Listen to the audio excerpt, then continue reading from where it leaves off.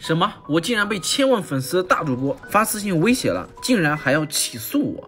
我是07号，是个机器人。今天要讲的这个事儿呢，发生在去年。当时呢，我还在工作，收到了这样一条私信，是一个千万粉大主播发给我的，上面写着：你在没有证据的情况下，恶意诋毁抹黑我的言论，转发观看超过100万次。我们已经在收集证据，准备起诉你，已经是成年人了，要为自己的行为负责。后续呢，该主播也加了我的联系方式，期间用着我发视频侵犯他权益的语气对我进行威胁。首先呢，他要起诉我，其次呢，要我对自己的行为负责。是的。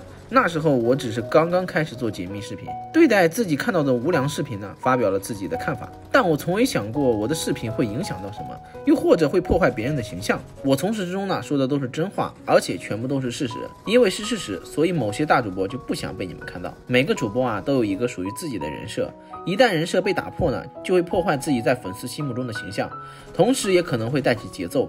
而我当时发的视频的确影响到了该主播正常的直播。他一开直播呢，直播间都是刷我的名字的，然后呢还有很多喷他的，也导致他的直播收益严重降低。说白了就是影响到了他的利益。毕竟我当时还是个新人UP主，也不想涉及法律啥的。他要真的起诉我，可能我也承担不起。